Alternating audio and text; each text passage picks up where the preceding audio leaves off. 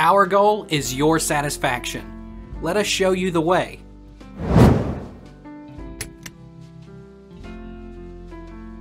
How long does it take baking soda to raise pH in pool?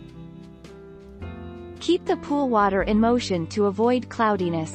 Step 5. Allow the baking soda to circulate. Depending on the size of your pool, it may take 6 to 10 hours before the water is fully circulated. Step 6. Retest your water and repeat adding baking soda if necessary. Can you put too much baking soda in pool? However, adding too much baking soda might also raise the pH level of your pool to an undesired stage, alkaline.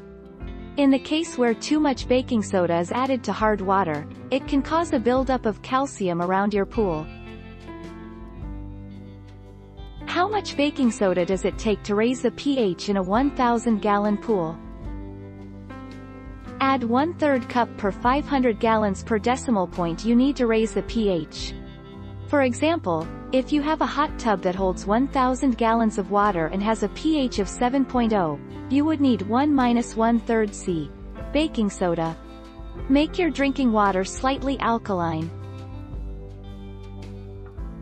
How much baking soda does it take to raise a gallon of pH? To raise the pH slightly, use 1 teaspoon of baking soda per 5 gallons of water.